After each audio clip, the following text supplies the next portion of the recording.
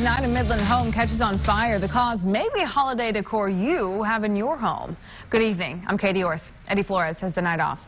Big 2's Jocelyn Person spoke with a firefighter today to get some safety tips. She joins us now live with that. Hi, Jocelyn. Katie, within the last hour, crews boarded up the windows where the live Christmas tree ignited, but thankfully no one was injured. But to avoid having this happen to your home, there are some safety tips to keep in mind.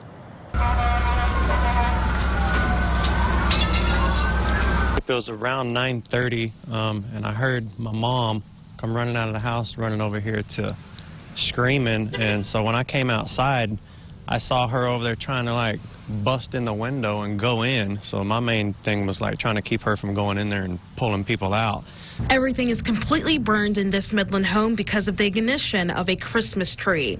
So of course I was pretty stressed out. I really thought my mom, she's the type of person that'll run in there and try to save people. So I didn't think there was anyone there. So I was trying to pull her back over here across the street. And then we came over here. My neighbor was fighting it with his water hose, and the poor guy was eating all kind of smoke. In hopes of keeping your holiday season merry and bright, here are some fire safety tips to keep in mind. A lot of times the cause for the fires that people plug in too many lights into one outlet, which draws a lot more.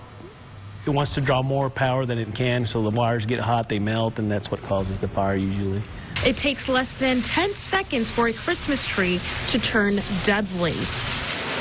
Timers that you can put on it, maybe put a timer on it to have it shut off after 30 minutes, an hour.